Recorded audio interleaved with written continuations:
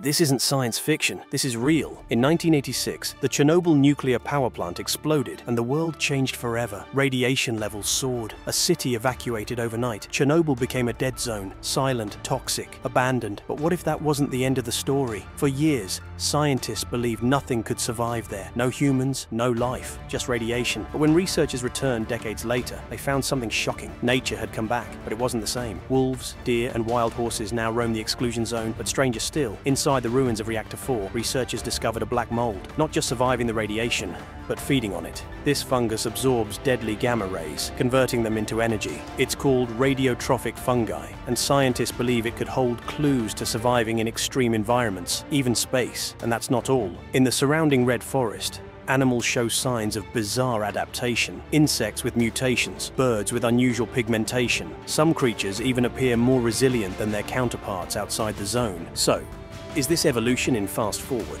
Or is Chernobyl becoming a laboratory for nature's darkest experiment? One thing is clear, what began as a disaster may now be rewriting the rules of life on Earth, and possibly beyond. Because if life can adapt to one of the most radioactive places on the planet, what else is it capable of? These organisms aren't just surviving, they're evolving, changing in ways we still don't fully understand. Some scientists believe what we're seeing here could be a preview of life on other planets, or the blueprint for surviving future catastrophes right here on Earth. The zone may be closed to humans, but for nature, it might be the beginning of something entirely new.